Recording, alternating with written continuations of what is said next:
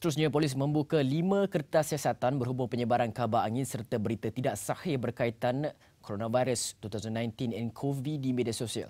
Menurut Pengarah Jabatan Siasatan Jenayah JSJ Bukit Aman, Datuk Huzair Mohamed, terdapat 4 kenyataan dimuat naik menerusi Facebook manakala 1 kenyataan daripada WhatsApp.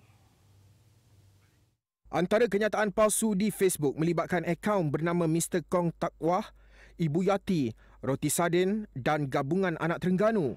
Siasatan kelima membabitkan penyebaran berita palsu menerusi aplikasi WhatsApp berkenaan kematian banduan secara mengejut di penjara Sandakan Sabah yang didakwa berpunca dari koronavirus.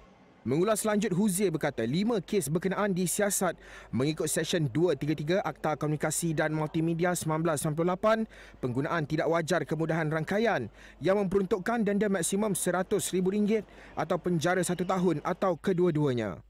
Namun terdapat kes turut disiasat mengikut Seksyen 203A Kanun Keseksaan Pendedahan Maklumat yang memperuntukkan hukuman denda tidak lebih RM1 juta atau penjara boleh sampai 1 tahun.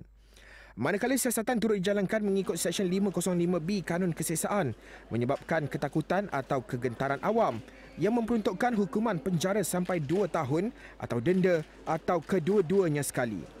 Tambah Huzair, pihaknya dalam proses untuk memanggil kesemua pemilik akaun Facebook terbabit untuk merakam keterangan. Justru polis menggesa orang ramai supaya menghentikan sebarang bentuk penyebaran berita, artikel, kenyataan yang tidak sahih atau tidak tepat. Katanya orang ramai dinasihatkan merujuk laman web Kementerian Kesihatan atau kenyataan yang dikeluarkan KKM bagi mendapatkan perkembangan terkini serta maklumat yang tepat dan sahih.